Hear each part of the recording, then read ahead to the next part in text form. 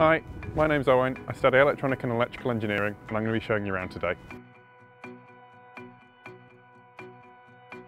This is the Spark Jones building where I have most of my lectures and practicals in the workshops and labs.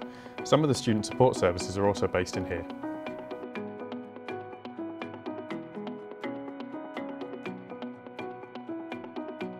This is the electronics lab which I have practicals in to build and test circuits.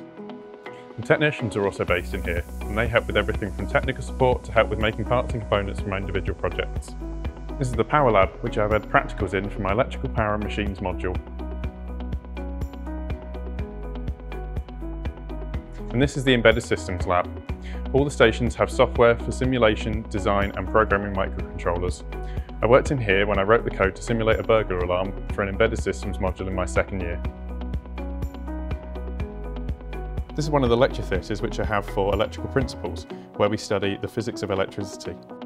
This corridor has most of the school and computing and engineering support services on, which you can visit any time. The guidance team are on hand to help with academic support from report writing to revision techniques or help with specific topics like maths. They look over your draft assignments before you submit them and give you tips on how to improve. All you need to do is email them to book a one-to-one session. A student support officer are also here who can help with everything from timetable questions to helping you find the right person to speak to. They're often my first port of call when I need help with anything. Thinking about doing a placement as part of your course? The placement team will come into your lectures in your second year to tell you about the process to find a placement, but they'll also help you with CV writing, helping you get a really good covering letter, application forms, and they'll even do a mock interview with you to help calm your nerves, which helped me with my placement at GSPK, a circuit board manufacturer. Once you're on your placement year, they will stay in touch with you to make sure you're okay. The rest of my lectures and tutorials are in here, the Hazlitt building, which is next door to the Spark Jones building. It's another converted mill. This is the design studio, which is great for working on group projects. I come in here to work on one of my group projects, designing a biometric contactless card as part of my enterprise module. The space is split into three main parts. It has an area which is used for teaching, a computer area which I use for CAD, and the final space is a lab. This is Team Hawk's workshop. Team Hawk is a national competition run by the accrediting body, the IMechE. The challenge is to create an unmanned aircraft aerial system that can carry a load and navigate different obstacles.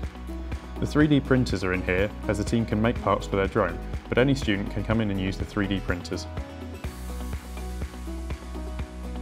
This is where our HUD Rail team practice their IMechE Railway Challenge. They work on the mini locomotive in the lab and then bring it out here to test on this track. They have to design and build a mini locomotive to a strict set of rules and detailed technical specifications before competing. This is the automotive lab. If you take part in Formula Student, the IMechE challenge is to design and build a single-seat race car to compete against other universities. You'll spend a lot of time in this lab. We have the engine test cells over there, and again you can use the expertise of the technicians to help you manufacture different parts. And that's the end of the tour. I hope you found it useful.